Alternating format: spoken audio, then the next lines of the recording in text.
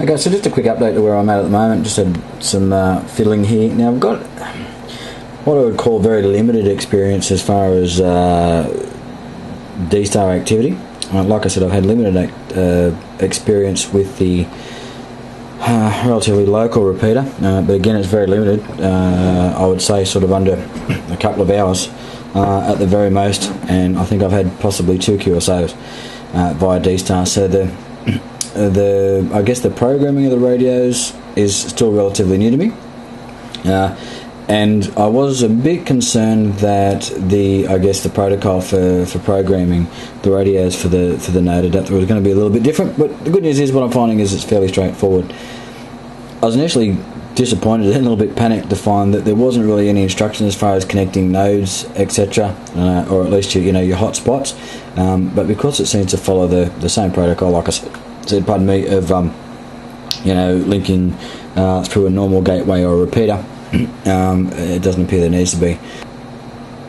What I have done, and just to give you a quick little look, so I've got DV node running up in the corner there. And what I wanted to do, I was certainly able to connect to different gateways. Hopefully you can see that over here on the left, by manually selecting the gateway I wanted here, choosing which port I wanted, connecting via D+ protocol, and then just saving it, and then just clicking on connect over here. Whilst that's great, like I said, the reason I went with this was because I wanted to be able to include some sort of RF. I want to be able to use my HT or be able to connect through my hotspot through my mobile, out in the car when I'm driving around, and that was the sole purpose. So I needed to be able to control the hotspot via RF, via the HT when I'm remote to it, and I didn't want to have to only be able to link to reflectors and other repeaters around the world. I guess the main purpose of using Dstar and having to be sitting in front of my PC. So I set my mind to trying to figure out how to do that, and like I said, the programming convention is pretty much identical to normal Dstar. And now this is the programming software here. I'll just see whether that's going to zoom in and give you a better look.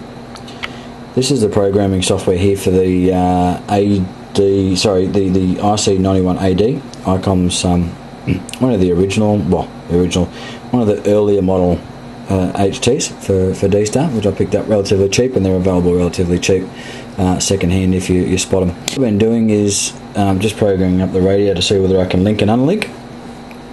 And here's some other programming that I downloaded and installed just to basically, I guess, reverse engineer in my own mind to understand how to operate and how to program a radio. So using all that sort of stuff, what I've done here, and just to give you an idea, so for Dstar you require a couple of different inputs. You're going to need obviously the frequency that you're going to transmit on.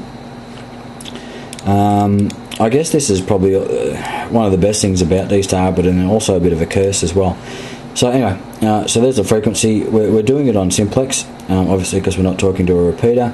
We're in DV. Now the name is obviously just what's going to show up, or the tag, or the name of the bank selection, or the memory selection that we're going to use. Just give it a name, something that means something to you. Most of the times, 9 out of 10, you're probably going to use the repeater, or you're going to specify whether it's a link command or an unlink command or something along those lines, like this one here. A bit further over, this is where all the activity happens. Basically, there's 4 bits of information, generally as a rule, that you're going to need to use. You're going to need to use your call sign, or obviously in a radio when you're programming, it's going to refer to it as my call, because it's my call when you're using your radio. Repeater 1, that's where you go in. Repeater 2, which is where you go out. And then effectively your call sign, or the call sign of the person who you're trying to communicate with. In this instance, and to get a little bit trickier, what we actually want to do is connect up to reflector 1, and we want to connect up to port C, which, as mentioned before, is our 2 meter port, or band module, I think they refer to it as well. So what you'll see here is I'm saying I want to connect up to reflector 1. This here tells me, or instructs the radio that I want to connect up to port C. which is the 2 meter module, and the L here in the 8th character dictates what we actually want to do, and that says L to link. So we're saying we want to connect up to reflector 1 on the 2 meter port, and we want to link to it. Now, as far as the hotspot goes, and controlling it via RF, again, like I said, the convention seems to follow if you were going to dial through a repeater with a gateway. So in this instance, I've registered VK2MRXC because I think I'm going to be using this on the 2 meter band. I'm going to do some testing and see which works out better for me, whether I'm better off to go with 70 SEMS or whether I want to go with 2 meters. But I knew for all intents and purposes to start with I wanted to go with 2 meters testing. So I've registered VK2MRXC as one of my calls via my local gateway. And I will also, and I think I also registered VK2MRXG. Whether that's required or not, I don't know, but I think I did it anyway. And what I'll also do is go and register VK2MRXB for when I'm testing with 70 SEMS. Getting back to the point though, so what we want to do is say repeater 1, so we're calling into VK2MRX and we're calling in on 2 meters, so we're calling in on C. Don't worry about the spaces and all this at this point, you'll figure that out as you go.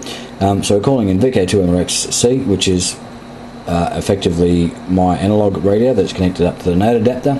I've titled it as such. And then we're going to use the gateway, albeit that it's not a gateway. What we're saying is we want to then go through the internet. So we're connecting up via VK2MRX 2 meters. We're going to go out through my internet connection, and we're going to link over here, and we're going to go to reflector 1 on the 2 meter mode. We could effectively, this is not going to change because currently I'm transmitting and receiving on port C or 2 meters. But we could obviously put in any call sign here we wanted to. We can put in a reflector call sign, we can put in somebody else's call sign. We don't know which node they're on. They can be somewhere worldwide. We've spoken to them before. We put their call sign in, and if they've come up on one of the gateways or something, it will actually auto route to them and bring up their radio. So we could also go out on 70 SEMS.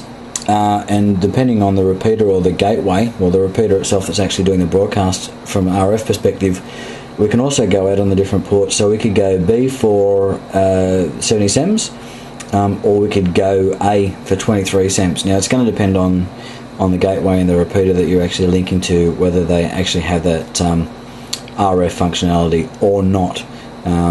But you could obviously try those ports and it would let you know whether they're successful or not. So what I'm going to do here is give it the link command, telling it that I want to link up to reflector number 1. So you can see over here, I'm calling VK2MRXC, which is effectively would be the same as if it was a repeater. We're calling in on the frequency 145.450, and some of that other information is obviously in the background there as well. Now we're going to swing over here, and you're going to see the activity when I key up. So effectively what happens when you're using Dstar or well, I assume any other digital radio, is effectively it sends information initially, which is the header, which includes information about your call, their call, the repeater, and all the routing of the information that you're about to key up, and a small message. So what I'm going to do is just key up here, and what we'll see is the node adapter receive the instruction via RF through the analog radio, try and interpret that instruction and then action it. So we'll key up here, and the secret with Dstar is to be a little bit patient. So when you actually key up, understand that it's actually sending instruction or information initially. So the best idea is just to key up and it'll wait for about 3 or 4 seconds before you actually start talking. In this instance, and the whole reason I want to set up my node adapter is I'm not going to have to worry too much about identifying and saying testing and all this sort of stuff. I'm on fairly low power, so I'm not getting out very far. I have tested the frequency continually to make sure that there's nobody using it. All we're going to do is link up to the repeater, and effectively the repeater itself, or the gateway, the reflector in this instance, is going to effectively identify us by the digital information that we're sending once we key up. So here we go. We'll see the instruction down the bottom there, RF command, reflector 1 connection, and hopefully we'll see up the top here. And there we go. And unfortunately no activity going on there at this point, so what we're going to do is issue an unlink command. There we go, RF command U from VK2MRX, unlinking.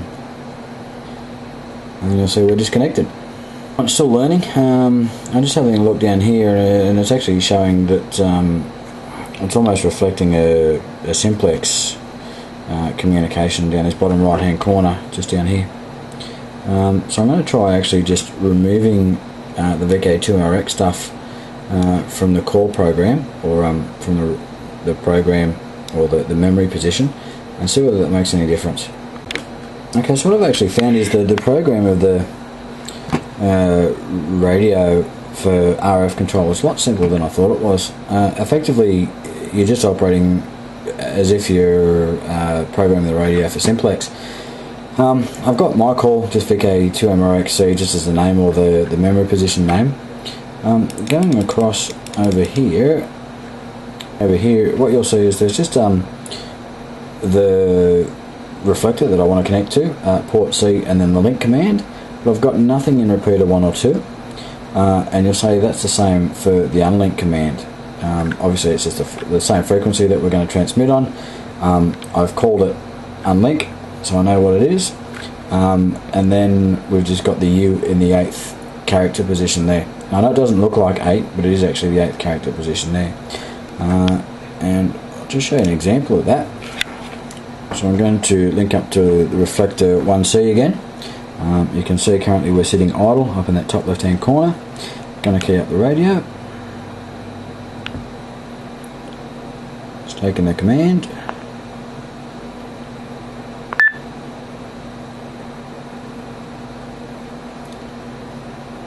And you'll see connected up in the top left hand corner, under the status there as well. And if we go back to the next memory position, as you can see on the screen there, unlink, and I'll just zoom out for this so you can see that part there. We key up,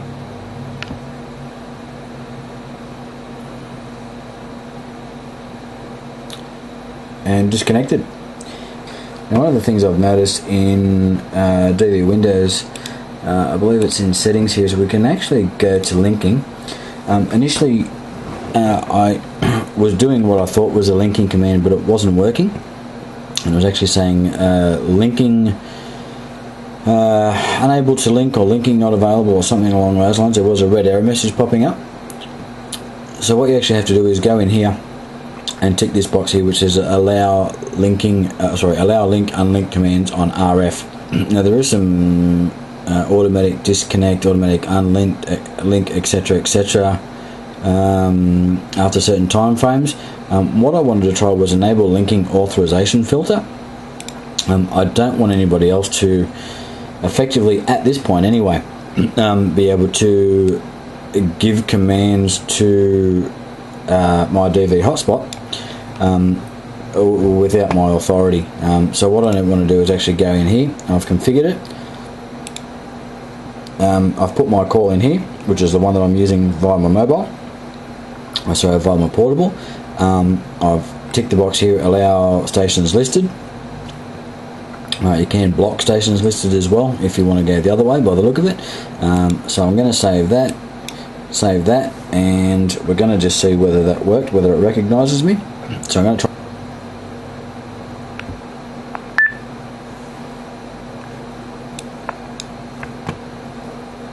There we go, and the good news is it's worked. It's come up, and it's allowed me to give the command.